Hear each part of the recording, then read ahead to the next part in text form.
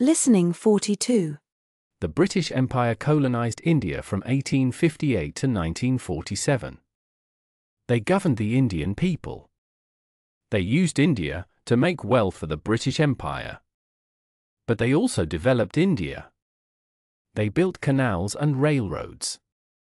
They tried to make India more like the United Kingdom. But India was different from the UK. The ecology was different too. Some British colonists had a hard time adapting India. The snakes were particularly troubling. The capital area of Delhi was full of venomous cobras.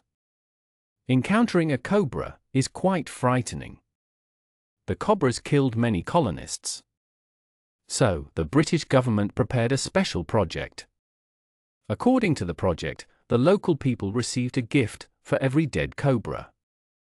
The project was a success at first. Many Indians hunted and killed the cobras for the rewards. As a result, the number of cobras dropped. The colonists felt safer. But then, it became harder to catch cobras. Then, people started breeding them. The British government heard it. They learned that people were breeding cobras to earn rewards. This is not what the British wanted to happen. They stopped the program. Now the breeders were angry because their snakes became worthless. They were doing it for the money. The angry breeders released their cobras into the wild. Now there were more wild cobras than when the project started.